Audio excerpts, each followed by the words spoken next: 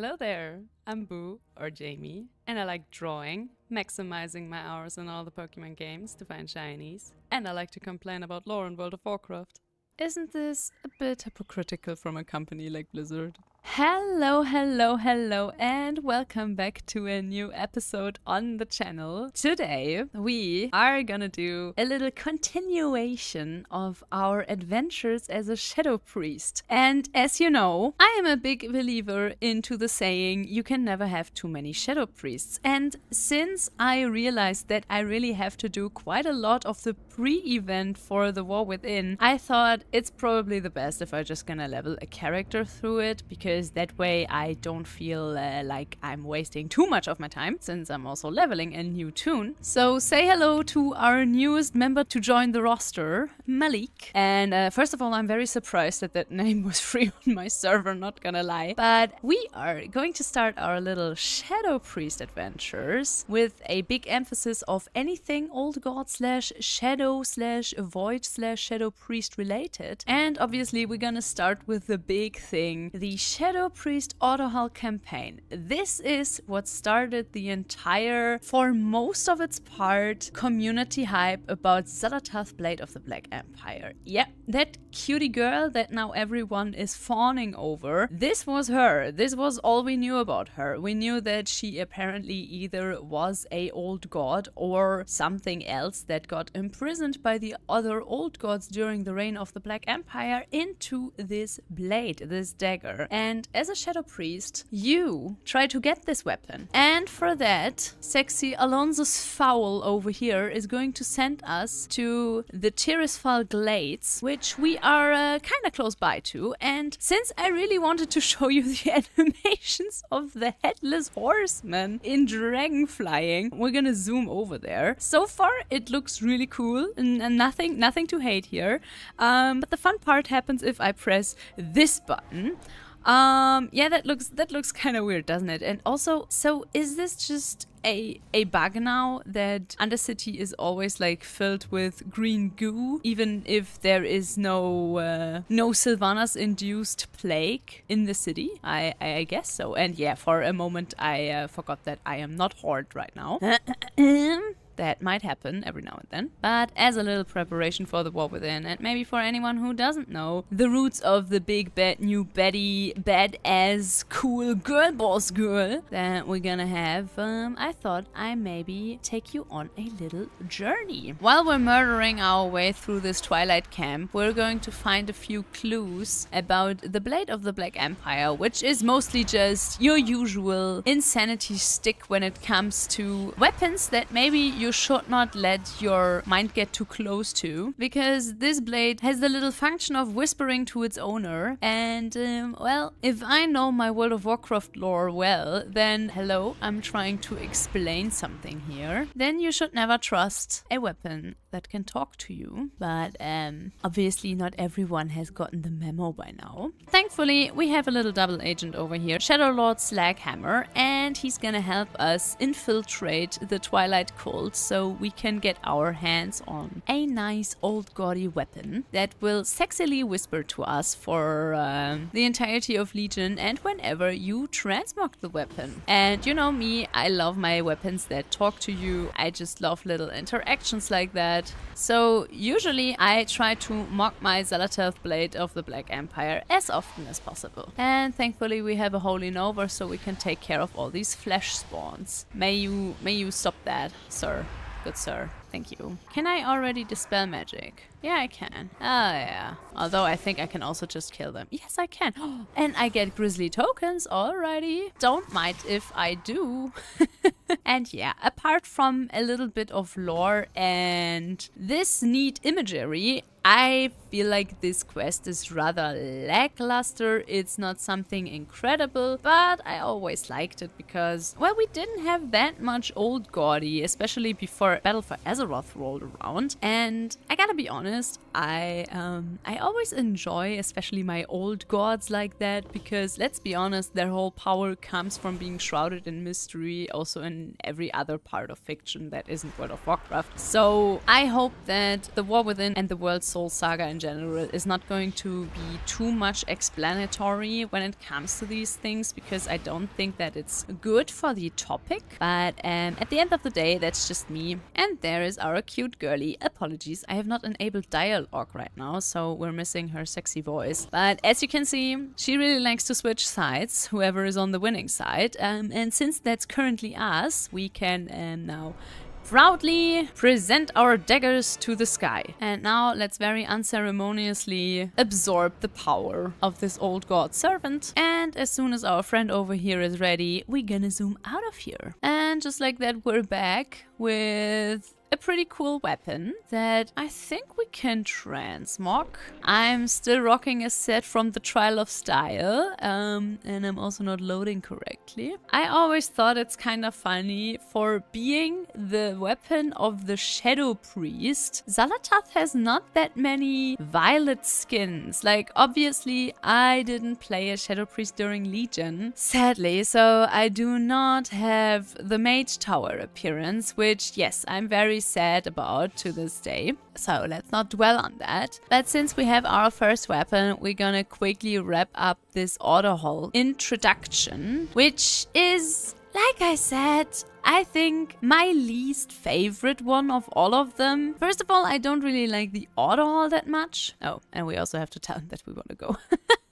Whoopsie. And also the whole campaign practically boils down to the fact that you gather a few priests around you, but then at the end of the day, you still need to ask the help from your big plated brothers, the paladins, to take care of your business. Which is, that's definitely a choice. I do not mind that paladins and priests are working together. After all, one came from the other. But I think it's just a weird idea, especially when you think about the fact that pretty much all the classes can take care of their own problems. And I'm pretty sure Prophet Velen hasn't seen these rooms this filled with people since the end of Legion. I don't mind. I always like it when, first of all, dragons fly against a wall, and also when places are just filled with people. It's just nice to see, especially with old content. And now amongst all these other portals, we're gonna take the portal to our Autohaul. Like, per se, I don't hate this Autohaul, but I think it definitely just has this problem that I often have with the priest. Much of it is based on the holy priest and the disciplined priest, and the shadow priest is always a little bit forgotten in the dust, because also the trend of priest sets nowadays also having a violet tint that is, well, a lot more shadowy. That was not the case. We mostly had very holy sets for the entirety of World of Warcraft for the priest. And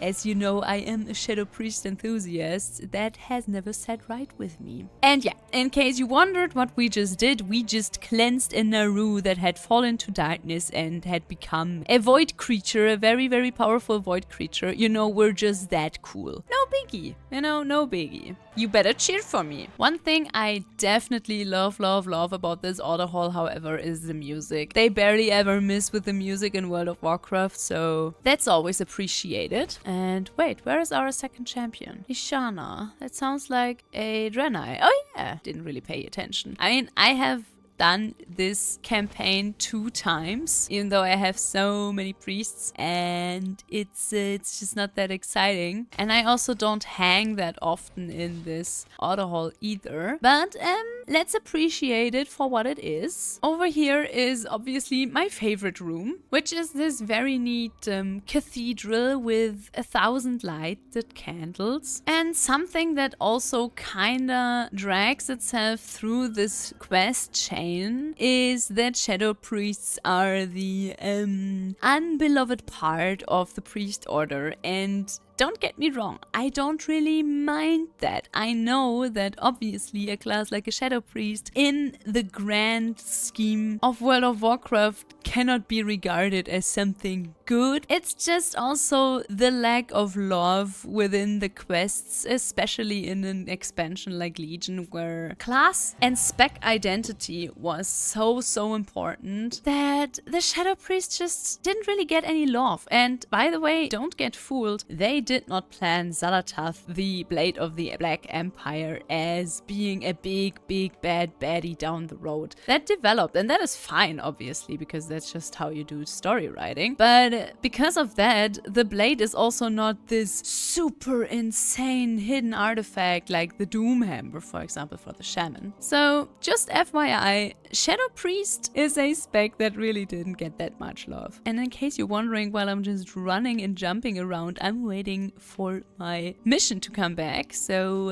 I can continue, because that is easily obtained experience. Alrighty, and while we're waiting for our troops in training, we're gonna zoom back to Dalaran because I still have a remembered Lich King to slay for my daily and pretty much all the other dailies as well. And in case you're wondering why we're level 35 already, I've been doing quite a lot of the pre-patch event because I realized that I will have to do that because I'm gonna need a lot of these residual memories, which is the currency of the pre-patch event, because as you know, I have been incredibly inactive for my usual behavior, at least within Dragonflight. But what I do like is its transmog, or at least some of it. And I just discovered, and you guys probably already know that, you can buy these items. They are warband bound then. And that in itself is already kinda cool. But the coolest thing about that is you don't have to be level 70 to use the converter in the tier place in Dragonflight. So it's kind of funny that you forge your tier at the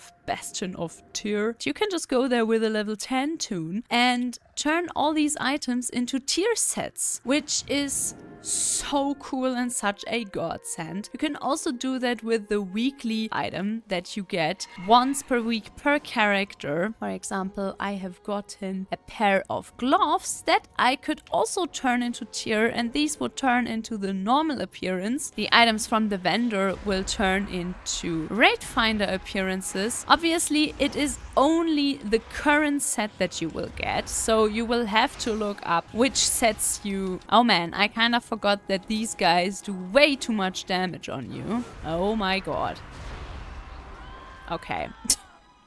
I forgot that for some reason these guys are super overpowered. And I also love that they just dismount you as soon as you get away from the Seat of Aspects. I don't really know why, but I bet the game knows why. But now there are people here. Yay, people. I love people. Protect me while I tag everything. Probably at a certain level this is just the safer option to do these events. I don't really understand why you scale so poorly with these guys, but whatever. Kinda lame how overpowered everything is. I can't do anything on my own.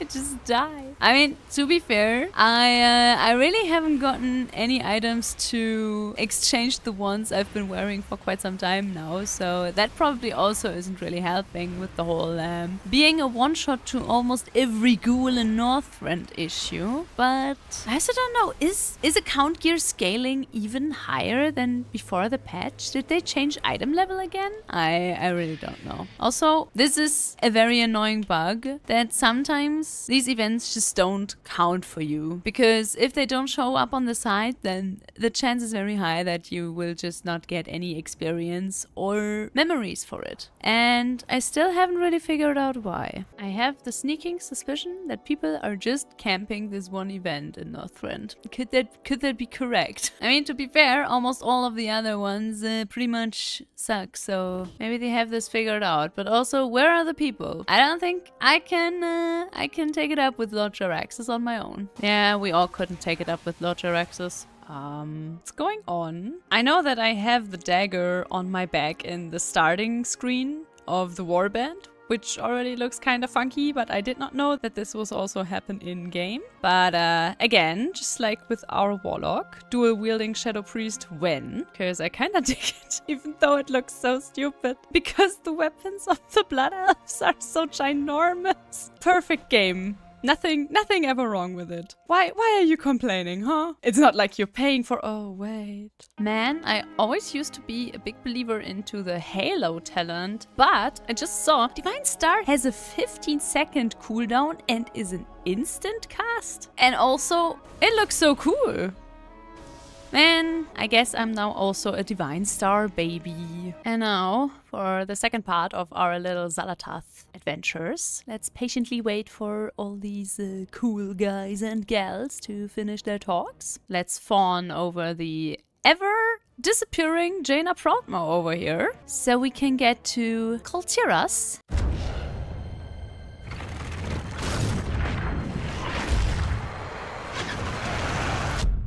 Well, that's not good, guys. Let's go, girly.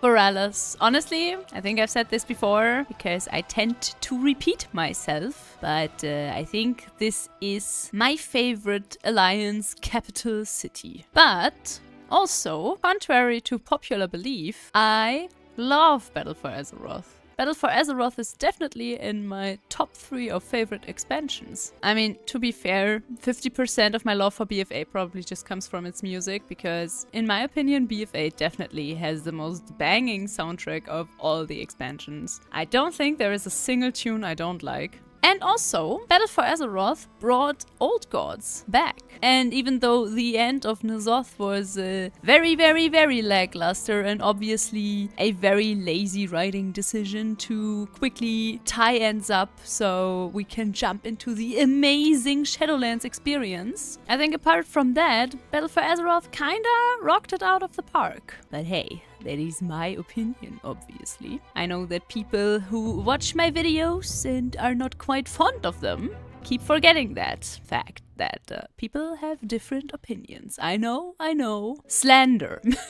Well, let's sit down and once again let the big guys have their important talks. While this Kultiran druid behind me is shape-shifting in and out of forms. No, you know what? I cannot shut up about this. Honestly, I need to know, how is Catherine Proudmoore a good guy in any of the stories? How are we supposed that Jaina is just forgiving her for the fact that she just cast her out and left her to die? I know, later she's like, oh no, what have I done? My daughter! I have lost already so many people! I mean, she says that after Gen kindly reminded her that maybe she should not turn away her only child that is still alive. But, you know, there are just things that you cannot really forgive. And I think sending your daughter after she arrives at your doorstep and begs for your help, I think that is one of those things that is very hard to just forgive. But maybe that's just me. Maybe just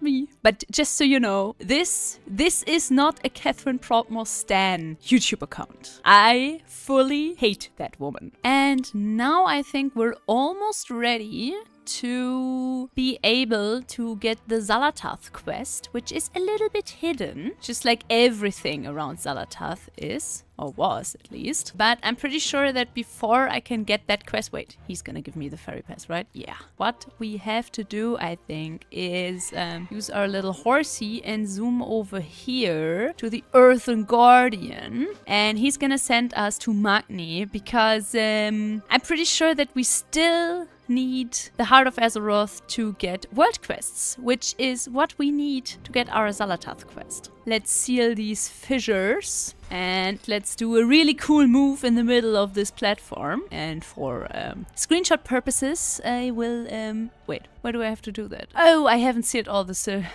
I haven't sealed all the fissures yet. For thumbnail and screenshot purposes, I will do this outside of my shadow form. Oh boy, that looks so cool. Oh, and also, yeah, I need to re-equip my old neck. Wait, my Heart of Azeroth is 284? Well, in that case, I think I'll leave it on.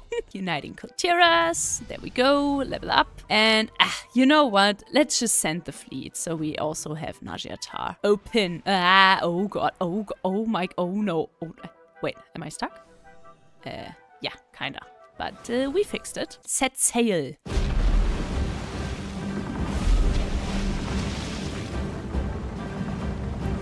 Oh my god. Rathalos, I miss you. Come back.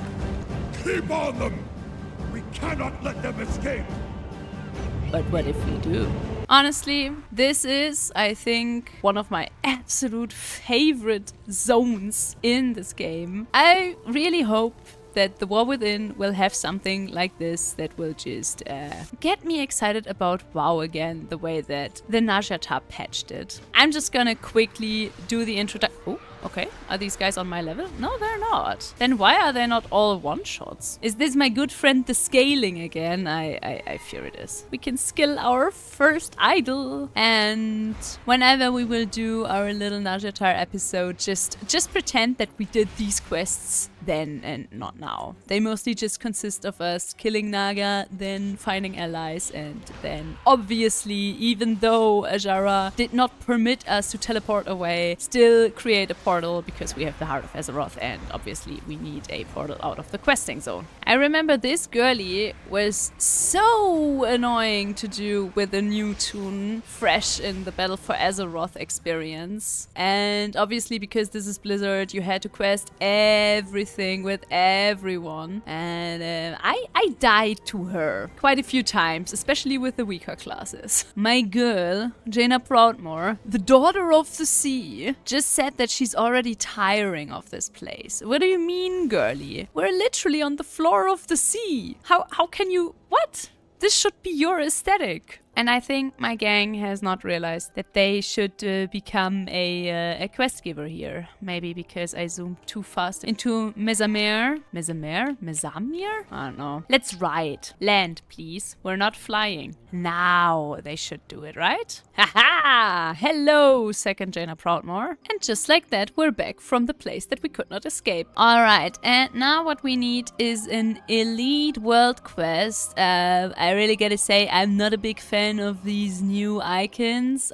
For some reason, I don't really know what we had instead before this little ugly star, but for some reason I just vibe more with them. Aha! This one we need. We need the Naga attack. Alrighty. And now all we need to do is kill a few of these enemies and hope that we get lucky. Oh, these guys are on my level. Okay. Yeah, let's take this a little bit more serious then, I guess. Oh, bucka. And now that I just killed this giant, I think we can only get that item from the Naga themselves, but let's find that out the hard way, I guess. Oh yeah, just bring everyone. Yeah, bring all your friends. Yes. I love that.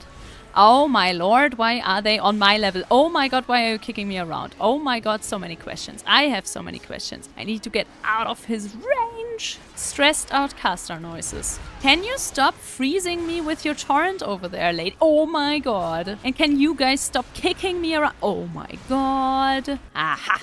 But we got what we came here for. We got the Ajaran medallion. On the Naga's body you find an ornamental disc. The writing on its surface resembles elven script, but you cannot decipher it. You suspect the words are written in the Naga tongue. Perhaps someone with knowledge of Naga artifacts could translate the text. So we're gonna bring this to one of our Totolan friends. They made BFA a level 30 to 60 questing zone. I see. Okay, that makes sense. Alright. Hello, Kojo. We have a medallion. A medallion, you say? Well, let's have a look at it. I don't have all day, you know. Orders from Azara. This medallion is inscribed with orders commanding the Naga to invade our shores and seize artifacts of power. I've heard tales of a priest who used a horrifying dagger to fight the Burning Legion. It's said this blade Xal'atath whispers secrets in the deep. It might be our best chance to uncover what the Naga seek. I'm told the Naga have an altar on an island in Stormsong Valley. If you take Xal'atath there, the dagger might reveal crucial information. Ominous whispering dagger. Hello, cutie. I hope you missed me. You feel a familiar sensation as Xal'atath reaches out to your mind.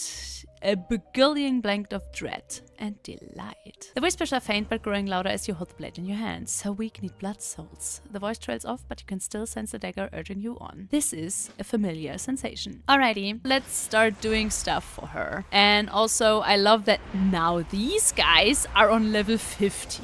Alright. We fed Girly. Ah, much better. How cruel of you to leave me in such a state. But we can reminiscent later. No doubt you have many questions. As you know, I can offer countless answers. That is true. And now she sends us on a little goose chase. And while Xal'atath tells us that she is loving the fact that we're spending some more time together because we have always been her favorite, we gonna use our dragon flying and my never tiring finger to click away all these popping up rare windows and zoom over to Drustvar to gather the first of a few artifacts and lives that we need to gather to stop, obviously, the bringing of N'Zoth, and we're definitely not once again doing the bidding of the wrong side. No, no, no, no. That would never happen to us. Hello, guys. I got such bad news. I need your Void Stone. And thank you for the level up. And empower Xal'atath. And just like that, Girly Pop has found her body. This is the first time we can actually see Xal'atath. I mean, obviously, this is not even close to her final form because I'm still not really sure if they have already explained to us who and what Xal'atath is, but I hope not. And of course, she is a sexy elf because what else would she be? And just like already mentioned, like an absolute idiot, we're going to follow her bidding and get all these artifacts together, completely ignoring the fact that all of this sounds an awful lot like we are preparing a ritual instead of stopping something. But we are the hero of the story. We couldn't ever be possibly wrong about something like that, right? And now we're gonna get the last... Oh. Hey, guys. Don't attack my tentacle. A little thing that you can do, by the way, if you, like me, have to go to Vol'dun now as an Alliance player and obviously vice versa as a Horde player, you can start the campaign. And here you can just pick one of the ports, and as soon as you pick one of them, you will be stuck on this quest for sure. But what that also means is that you will now forever have at least one port that you can always voyage to, even if you do not quest any further. So for now, I will just live with the fact that we only have Vol'dun. But since that is exactly where we want to be for our quest, we will just ignore that, and we'll also ignore Wormbane over there, and we'll just zoom to Tuatara, who is hiding in a cave with a very powerful artifact, which we will yoink from her cute little head to give it to our dagger, because like I said earlier, you should always do what questionable items of very, very questionable allegiances tell you to do. Especially in World of Warcraft. You know, if it sounds like old gods and it looks like old gods, maybe sometimes it is old gods, you know? Man, the best plot armor in WoW is still just our character being absolutely dumb, isn't it? Alrighty, cutie. Should I just place these items here? A stone to call forth the darkness, a weapon forged in the depths, a crown for the ruler of all worlds. That sounds like good stuff, you know? Hear me, God of the deep. I have brought you the opener, the bringer of truths, the torch that lights the way. Honor our book. Free me to find my own fate. Go, but the blade must remain to serve my will. A fair exchange. Shadows guide you, my dear friend. We will meet again. I am certain of it. I have dreamed your destiny, mortal. The hour is close at hand. That which was sunken shall rise. All that was sleeping shall be awakened. Receive my gift and see all.